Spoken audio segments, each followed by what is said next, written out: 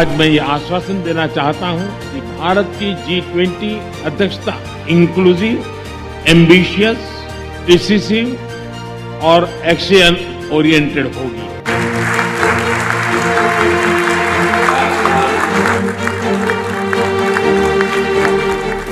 As the mother of democracy, India's G20 presidency will be consultative, it will be collaborative, and it will be decisive.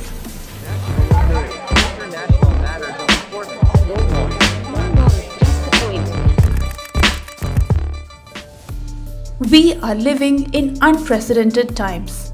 Arrogant nations known for their dictatorial regimes are falling in line. Here's how. China, known for its autocratic governance, has been marred by weeks of violent protests against stringent COVID restrictions. Beijing's failure to inform the world about the outbreak of the pandemic back in 2019 itself put the world at risk, and its brutal restrictions over another outbreak are now exploding in its face. So what forced China to drop its weapons before its citizens?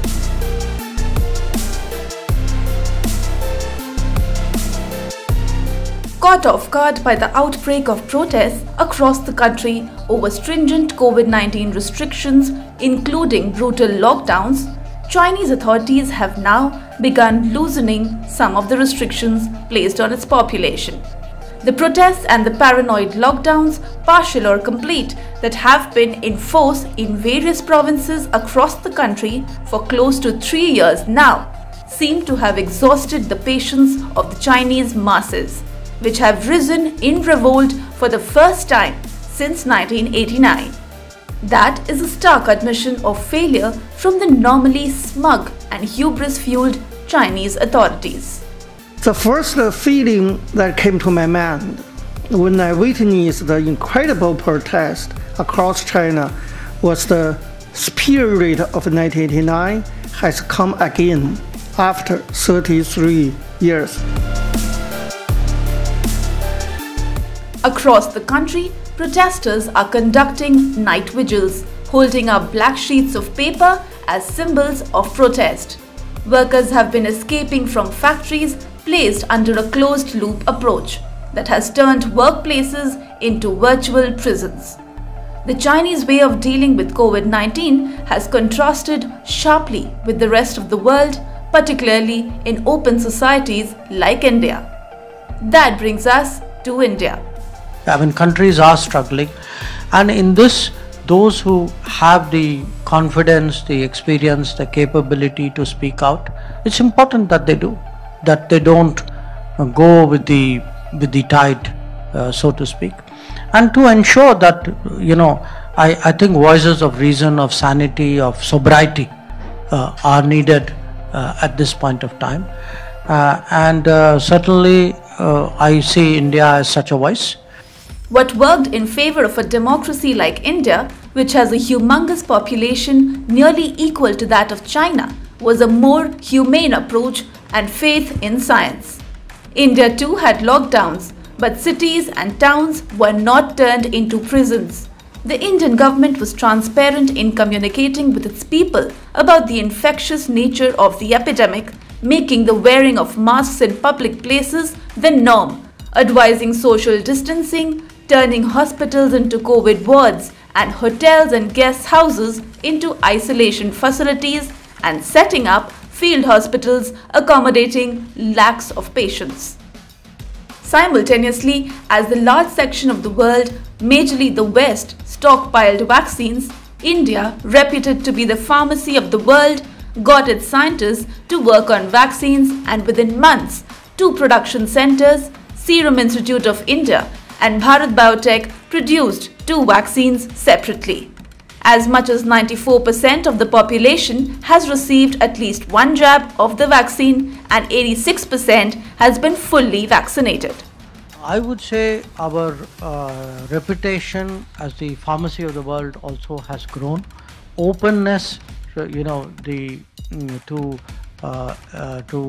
looking at Indian produced, made in India or produced by Indian company medicines has grown. That is the second part of the hub.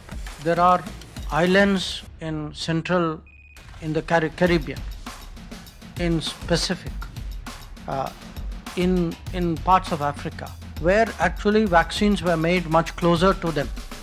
But they didn't get the vaccines from those centers. They actually got it from us.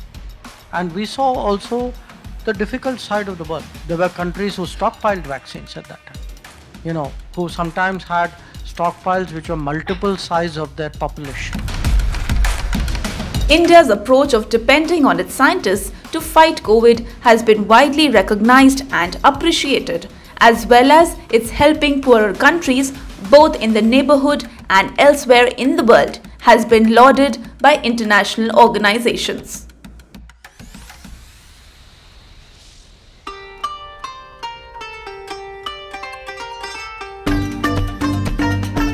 After due deliberation, we have therefore taken up Vasudhaiva Kutumbakam, or One Earth, One Family, One Future, as our G20 presidency theme. The G20 summit in Bali marked the end of the Indonesian presidency and heralded the group's Indian leadership for the new term beginning December 2022. India also assumed the presidencies of the United Nations Security Council and the Shanghai Cooperation Organization. Prime Minister Narendra Modi struck a note of confidence about India, playing an effective role in dealing with multiple challenges, including geopolitical tensions and a global economic slowdown. India, home of 1.3 billion people, is a confluence of religions, traditions, and customs. A thriving global center of technology and the world's largest democracy.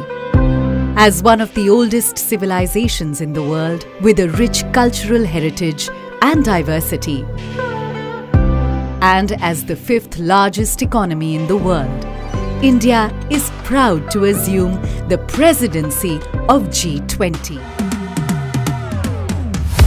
G20 is a grouping of the major developed and developing economies. It includes China too. On more than one occasion in recent months, India has been hailed for holding its head high amid looming global crises. Be it when Indian Ambassador Ruchira Kamboj asserted at the UN that India need not be lectured on democracy. We don't need to be told what to do on democracy. India is perhaps the most ancient civilization in the world, as all of you know. In India, democracy had roots going back to 2,500 years. 2,500 years. We were always a democracy. Or be it when Indian External Affairs Minister Dr. Subramaniam Jaishankar shut down Western hypocrisy over India's choices. What issue is it that the West wants India to step up to the plate, so to speak? No, but why should I step up to what the West wants? I will step up to what I want. No? You think by voting for something I will end the war? Had I done all the things that you were saying, I would have been of no use to anybody, including myself in Bali. India has been reiterating its essential foreign policy goals, including equitable power distribution, need for better global South representation in multilateral bodies, and enhanced responsibility bearing for middle powers to reduce reliance on major powers like the United States and China, which have caused immense harm through their increasing strategic competition.